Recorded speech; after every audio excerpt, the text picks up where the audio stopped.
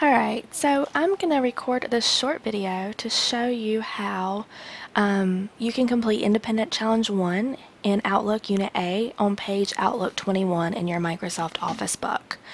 If you have read the unit, which hopefully you have, and maybe even completed the training, then you should already be pretty familiar with Outlook.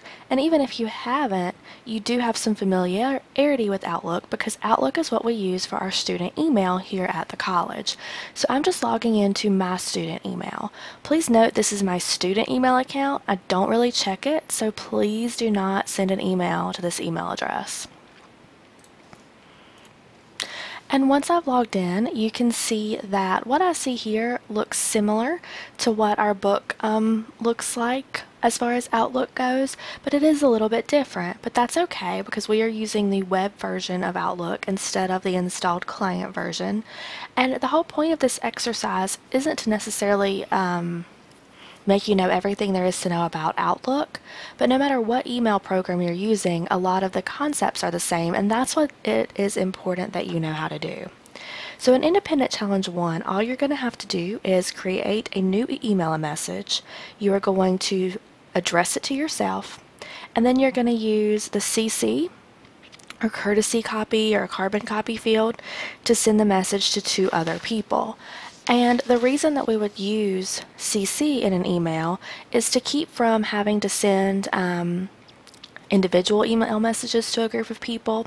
We also use it sometimes because maybe my email message is really important to the person that I'm actually sending it to, but then I need some other people to be aware of it too, so I CC them just so everybody can stay on the same page and up to date. So to do that, I'm simply going to click New Mail. And here in the To, as my directions state, I'm going to address the email address to myself.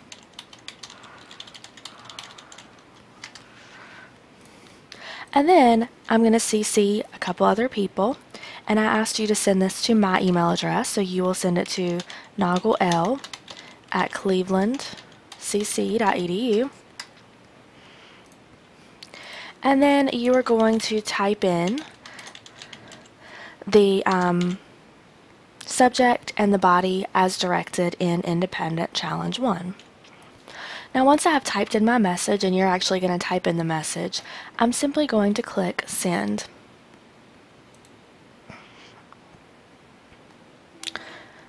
And as you can see, it did not take very long at all for this email to appear in my inbox. If it didn't, then I could just click Inbox to refresh the inbox.